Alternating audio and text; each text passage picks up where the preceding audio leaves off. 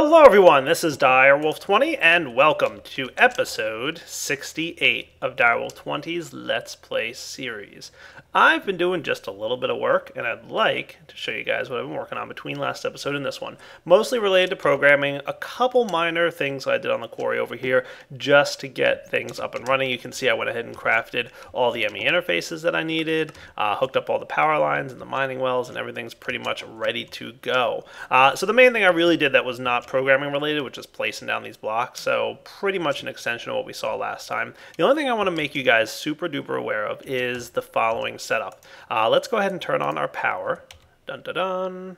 And you'll notice that I've got one set of cables that are using 8 channels going into the 1, 2, 3, 4, 5, 6, 7, 8 ME interfaces here.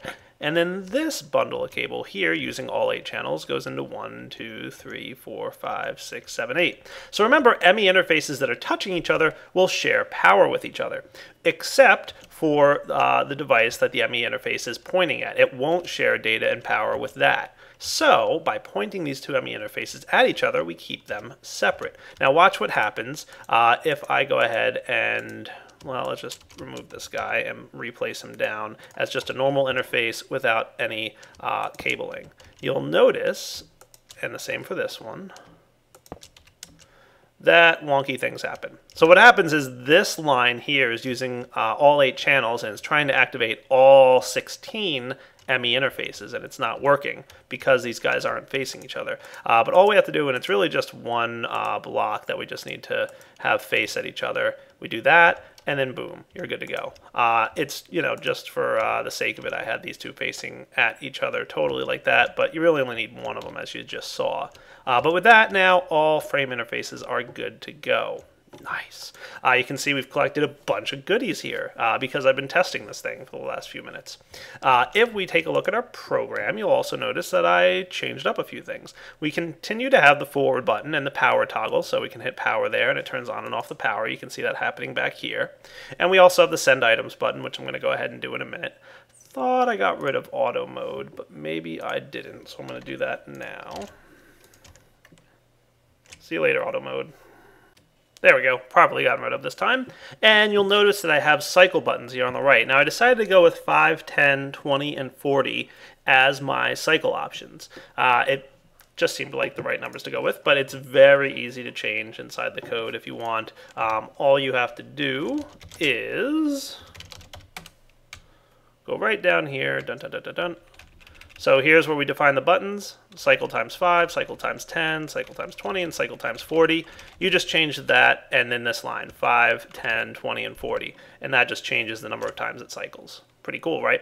So let's go ahead and have it cycle 5 times. Boom. Ta-da! Cycles remaining 4. I was a little proud of that. So you can see it's running down there. It's hitting bedrock. And as expected, it's going to go ahead and wait about the 10 seconds that we had it set up for last time, and then it's going to move forward again and toggle down cycles remaining 3. Sweet. So we can see very easily cycles remaining is 3. If we jump down here because we want to refresh what Minecraft's doing, no problem. It moves forward again and plows through the terrain. Wow, that is fast. I have no idea what kind of power usage we're doing at the moment, but we're going to go back to our base here in a minute and see how our power is looking. But you can see we don't really have problems with this thing hitting water and lava. It just plows right through it. And then if lava and obsidian form after the fact, it's not going to break anything. Cycles remaining 1, so we've got one last cycle going. And then the cycles remaining text is just hidden when there's no other cycles remaining. Sweet. So we let this thing go, and the stop button works too. So if I, you know, tell this thing to cycle times 5 and then hit stop, you'll notice that as soon as it's done with the current cycle, it'll jump straight to cycles remaining 0 and everything will stop. And we should see that in a second. There we go. Sweet. So stop button works, cycled number of times works, and oh wow, we've got a full ME drive. A 4K storage drive is full. This 4K storage drive is almost full. I have not automatically implemented send items yet because I wanted to kind of wait, but I'm probably going to add that in so that, you know, maybe every 5 cycles it does a send item, or at the end of, yeah, something like that. So speaking of send items, let's go ahead and hit that button right now because I want to see all this stuff light up. So send items go. Ta-da! Nice, look at that. How cool, huh? So we should have a bunch of stuff filtering into here. That looks pretty good. Yeah, look at that. A bunch of copper ore showing up. Awesome. I'm quite pleased by this.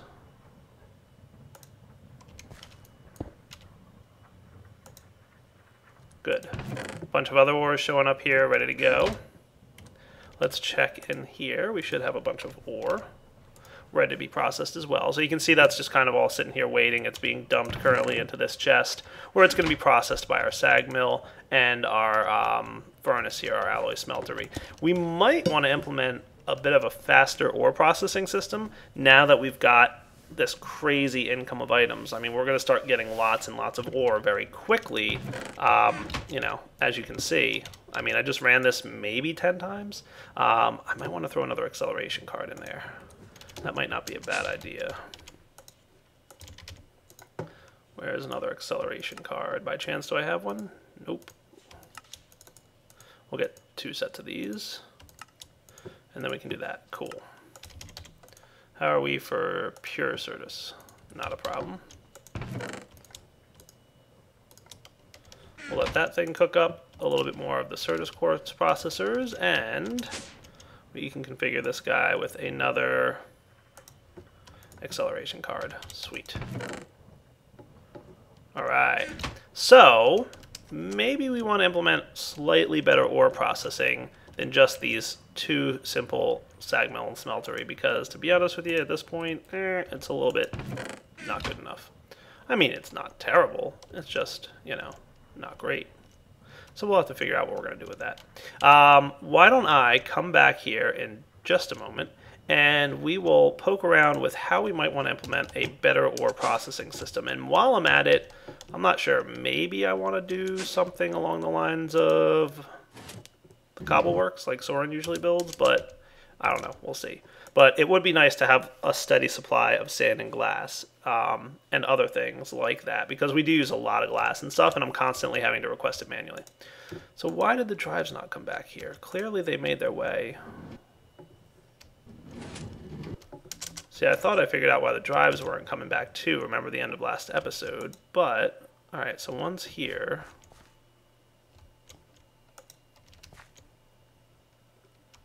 Maybe it's because power's off?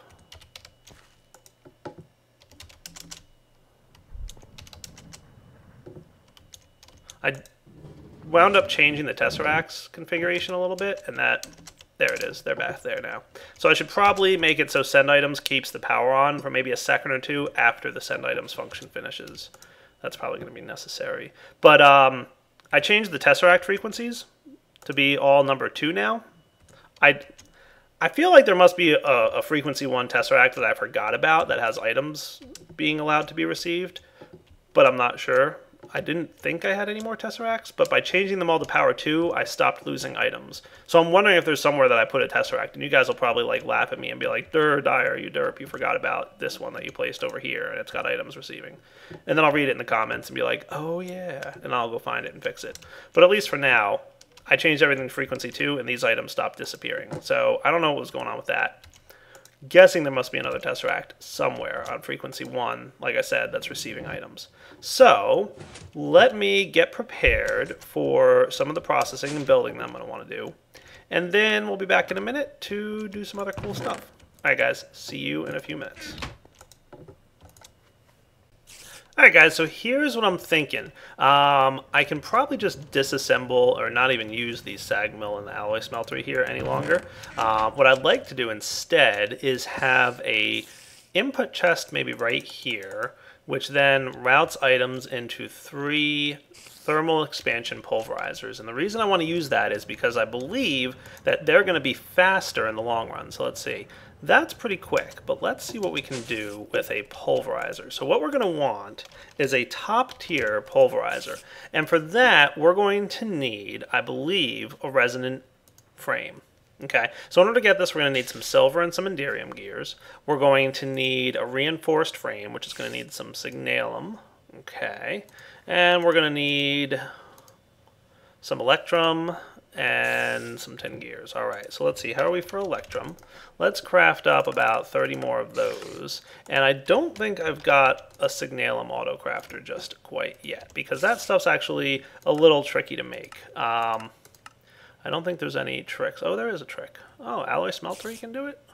3 copper, 1 silver, 10 redstone. That's probably doable. So let's do copper, 3 copper, 1 silver, right? I didn't know they added an alloy smelter recipe, so that's cool. And then 10 redstone. And that gets me 4 Signalum? Okay, that's doable. So 3, 1, 10 gets me 4.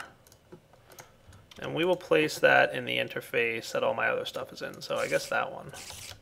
And I think that's going to top off my interface here. So if we want any more alloy smeltery recipes, we're going to need to throw a new interface on the back here. And I think we might be capped out on stuff, so we might have to consider moving some things if we wanted to do that route. But we'll figure that out when the time comes.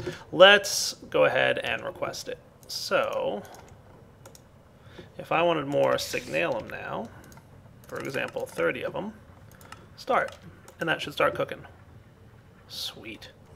Alright, so now that that's going, I want to just get one of these, and eventually we're going to probably have 6. So let's get the resonant pulverizer. For that, we're going to need a machine frame, which I know I'm going to just go ahead and craft like 10 of these, because eventually I'll use them, right? And we can bump this guy up. We're going to want electrum gears. We're going to want to craft this. Oh, we're going to want some invar too. That might have to wait until this is done, huh? Well, what I can do to get things rolling. Ferrous and iron. Resources aren't exactly a problem these days. We'll put this guy in alloys mode, and I'm going to go kill a spider. I think one of the other projects I'm going to work on is to get it so that mobs don't spawn near my house anymore, because the number of spiders outside is really becoming a nuisance. Alright, cool. Alright, so back to this thing. We've got 6 hardened frames. I'm going to bump those up to the reinforced frames. 1, 2, 3, 4, 5, 6. Beautiful, just enough. And then finally, we're going to want to go ahead and get some of the top tier, which I'm going to need some Enderium gears for. I was going to just do one of these at a time, but I figured, let's go ahead and just do them all. Should not be. Nice, 6. Awesome. All right, so let's get a pulverizer going then. So I'm just going to get one top tier pulverizer. We're going to need some of these, and we're going to need, let's just get a bunch. There we go. But we're going to make sure to use this guy for the type of machine. So we're going to get a pulverizer that is resonant. This is going to be the top tier pulverizer that's available. And I'm going to go ahead and probably place him down right here.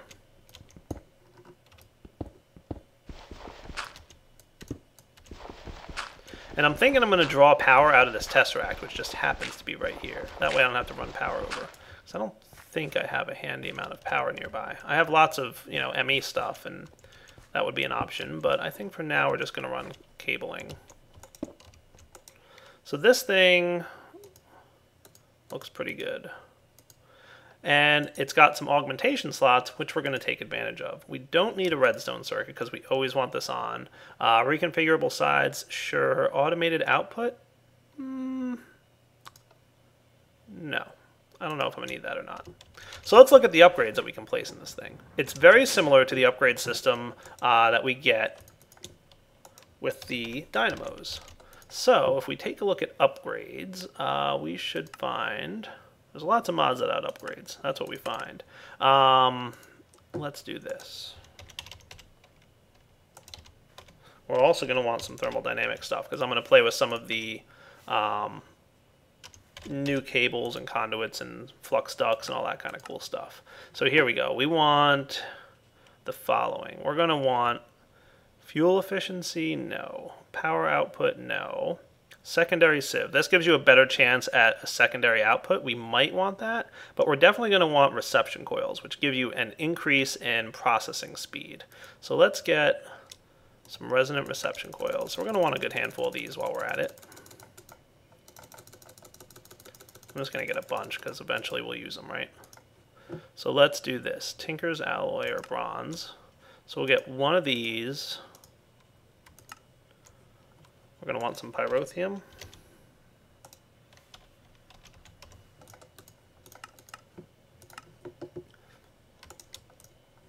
One of these.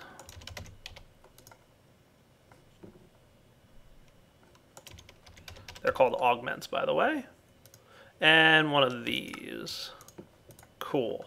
So those three combined, plus we'll go ahead and get the sieve, the secondary sieve. So that's going to require some wool, huh? Great, because I have tons of wool. I keep saying I'm going to do a wool system, and I never do. So let's see. Oh, you don't want that kind of wool? Oh, that's rock wool, I'm pretty sure that we need. Yes.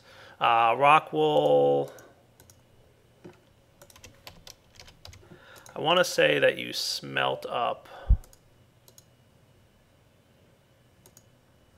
Yeah, there's a way to get rock wool. I think you smelt up slag. Do we have any of that stuff by chance? No, but I'm pretty sure when you smelt it, that's how you get rock wool. Yeah, light gray rock wool comes from slag, which you can easily get from induction smelting sand. So I'm going to hold off on the rock wool one. We'll just go with the one sieve for now. Oh, you know what else I wanted was, let's take a look at the dynamics, thermal dynamics. We got new conduits and stuff, which are all pretty fun to use. I think for now, 800 RF per tick should be sufficient. So we're going to craft some leadstone flux ducts, 1, 2, 3, and we're going to upgrade them to hardened flux ducts, and that should be sufficient.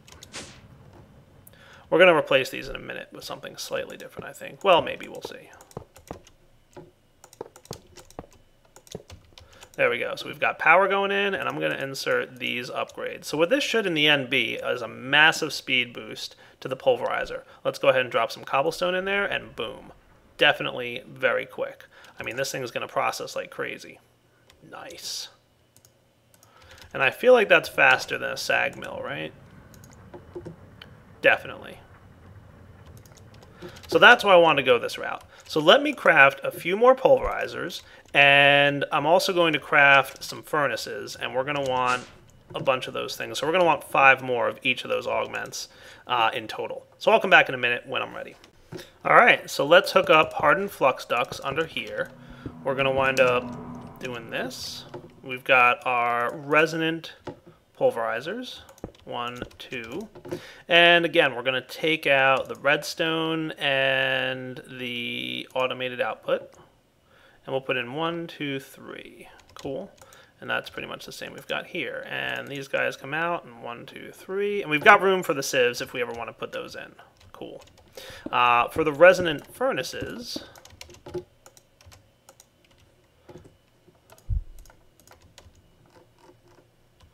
one, 2, 3, and we can connect a power line down here. Now, by the way, this does drain more power, so you'll notice 800 RF per tick. Wow.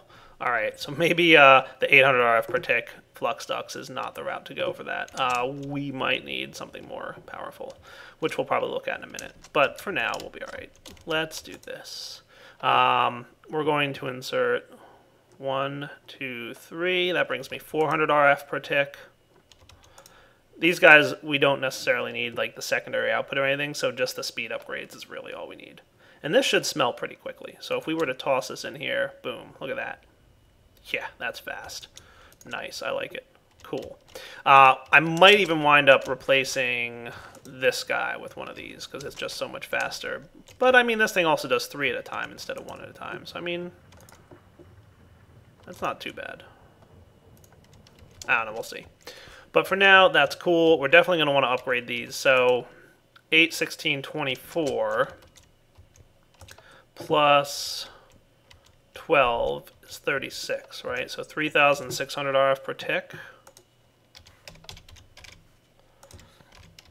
So what do the redstone flux ducts do? 8,000. Much better than 800. So yeah, we'll probably do those. So let's take a look. I think what we're going to want is... So these guys here are just electrum and hardened glass. So let's get 18 of them. And then we need to fill them with liquid destabilized redstone. And it's 2 redstone per. So let's do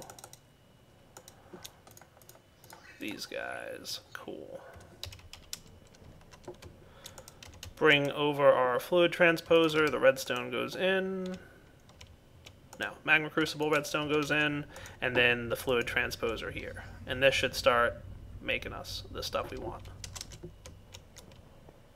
Meanwhile, I'll put this away.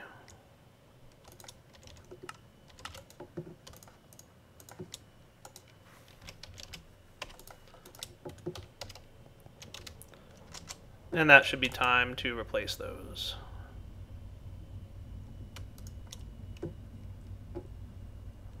Almost. That should be enough.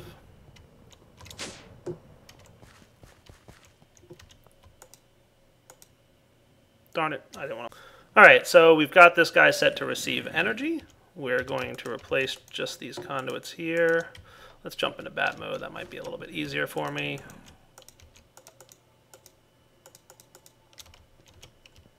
And then it's the redstone flux ducts. Oh yeah, fancier. Cool.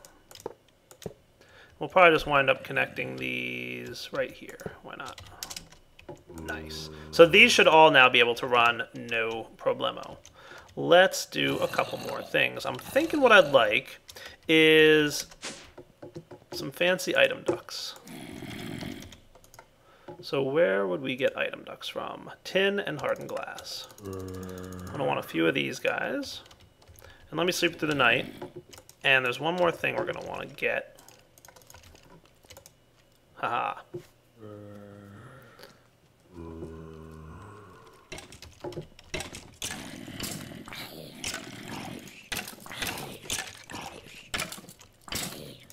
Let's go ahead and get ourselves some of these.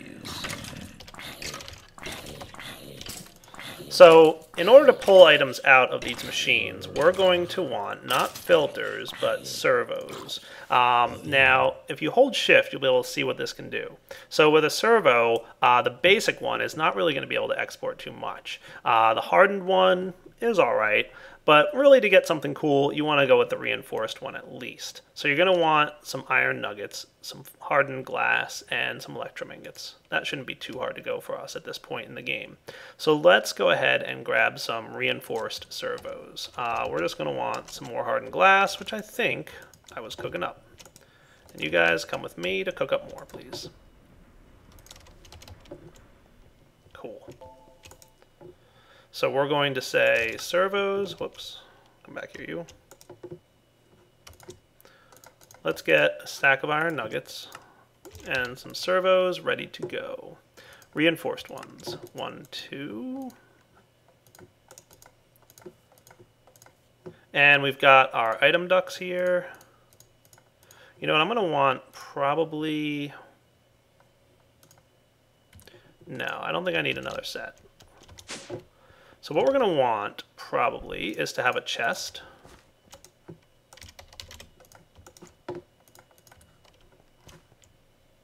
That may sit somewhere along here.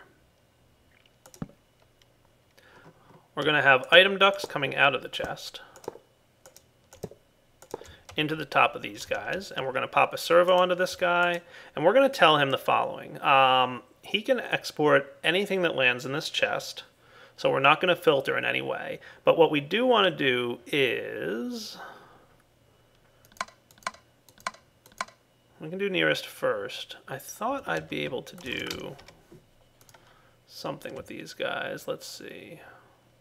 See, the higher tier servos allow you to speed boost the items coming out. but this should actually work. So let's try this. So if I were to drop this stone in here, and we activated this by saying always run, it should very quickly pull the stone out, and we get to watch this stone in a very cool way float over to the resonant pulverizers, start chewing them up. Sweet. And then we're going to export with item ducts to get these items out of here. So we're going to set this to be orange, orange, and orange. We're going to have these here with these here. And we're going to filter this. Yeah, I'm going to have to probably turn these sideways. All right. And let me just make sure I've got everything I need here, and we'll be right back. And now it's probably as simple as just activating this thing. So we'll say ignore, and the item should pop out and land in the nearest. Nice, redstone furnace. That's what I wanted to see.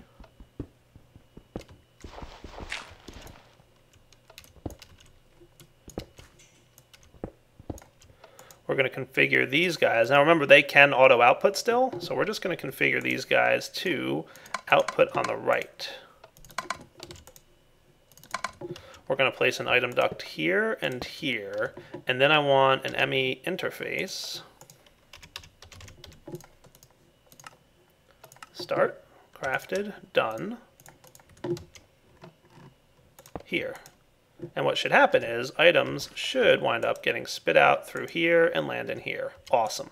So anything that gets cooked, boom, dumps right into that thing. Anything that gets cooked in this thing, boom, gets dumped right into this thing. Awesome. That's what I like to see. Now I might want to upgrade these item ducts. We will see in a minute, but I think so far we've got a pretty nifty setup here. This should actually work pretty well for us. So let's disable redstone control so that these things are always active. So anything that lands in here, for example smooth stone, gets pulverized, sucked out, dropped into here, cooked, and done. But you'll notice because these are all interacting, if this thing happens to be full, it'll bounce into any other one, and it'll pretty much keep them in use at all times. Awesome. Alright guys, before we wrap up the episode here, I do want to just real quick speed some things up. So I went ahead and cooked up some energized glowstone. We're going to drop some item ducts in there, and that will turn them into impulse item ducts. Awesome. Only sleeping at night, huh? Okay. So the impulse item ducts are going to push items through the pipes faster, and we'll see the difference here. And we're also going to go ahead and use resonant servos because they will also push items through the pipes faster. Cool. So as this thing finishes up, there we go. Out of glowstone, impulse item ducts ready to go. Enderman checking out what I'm doing. Get out of here. Thank you. So impulse item ducts will be responsible for pretty much the same thing the item ducts were doing. We will go ahead and use the resonant servo right here. And we'll configure this thing to much the same way. Pretty much ignore redstone, aka always extract. You can see with the resonant servo you get more filter slots, but we're not really filtering here. Let's go ahead and see how much faster this stuff. Wow, that was fast. I don't know if you saw it, because if you blinked, you probably missed it. Boom. Super quick, pushing items through. That's going to be awesome. So one thing I'd like to do is get this thing rolling. So let's kick this off. Cycle times 10. That should start some things. I'm going to let this build up. Actually, I want to disable this thing is what I want. Cool. Now, I think this ME export bus might wind up storing and remembering its configuration, but we'll find out. We will tell this thing to require a high signal, aka don't run unless I tell you to. Put the export bus on there. Aw, he didn't remember his settings. That's okay. I'll get some more ores here in a minute. As a matter of fact, let's take a look. Ore.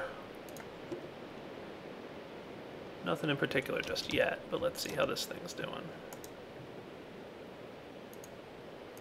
Oh wow, he's got 6 cycles remaining. Nice. This thing's cruising.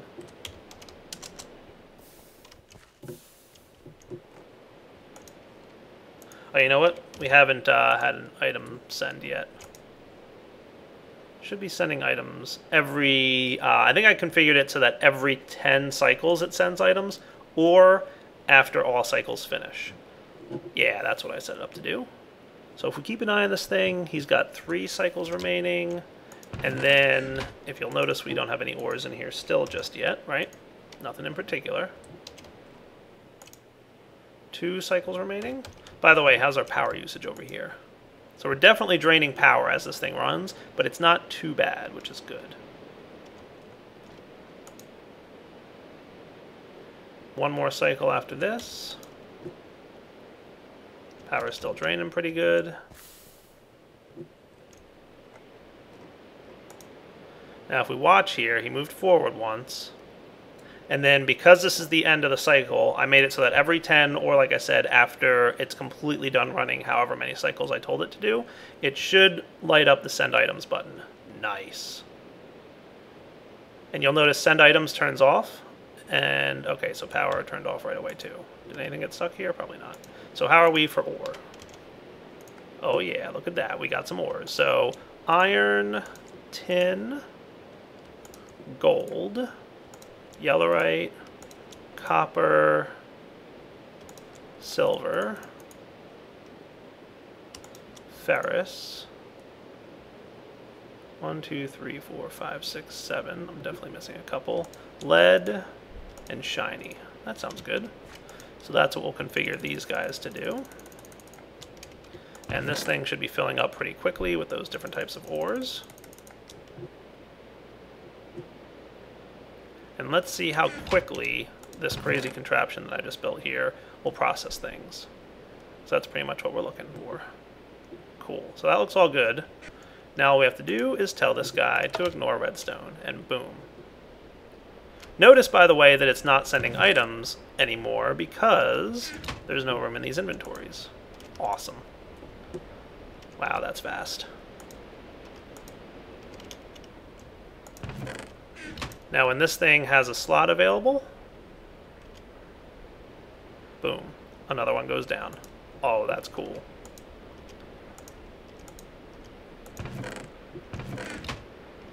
So we definitely have a very fast and high-powered way to process our ores.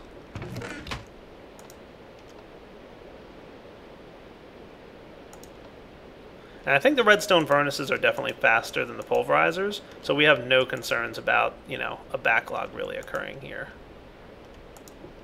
Nice. Cinnabar, huh? Where do we get cinnabar from? You get that from gold? Really? Since when do you get cinnabar from gold? Well, that's a nuisance. We're going to have to set up some kind of export for cinnabar.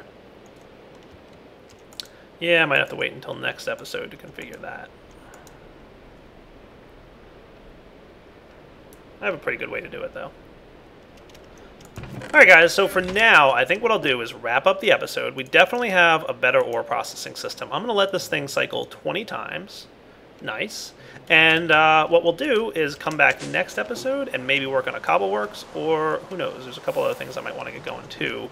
Definitely need to set up a filter for cinnabar. What I'll probably do is just have, you know, maybe exports out the bottom for, yeah. What I'll probably do is have a filter here. Maybe I'll just do it now real quick. You know what? Yeah, let's do it right now real quick, because I can do a filter. We're going to want one that can handle whitelist. Let's do, yeah. Let's do the hardened one. That should work. So filters won't extract items, but they will tell you what items are allowed to land inside a spot. So for example, if I go down here, and I put this impulse item duct right here, I can put a filter on it, and we'll whitelist cinnabar. Cool. So now cinnabar is the only thing that's allowed to go in here. And we'll run some impulse item ducts down like so. There we go. Cool. So that will allow that to work. There we go. That should fix any filter issues that we have. Are you guys still running or something? Oh, right. I never configured that guy to have a channel. So I'll do that too. Cable. Like, why is everything stopped? Oh, dire derp. Yet again. Alright, so for now, Direwolf20 signing off. Hope you guys enjoyed the episode. We will come back next time, like I said, and do all kinds of cool stuff. Hopefully making this configuration of awesome things that much better. There we go. And these guys should clear out now. And these guys should clear out as well. Sweet. Alright guys, take it easy.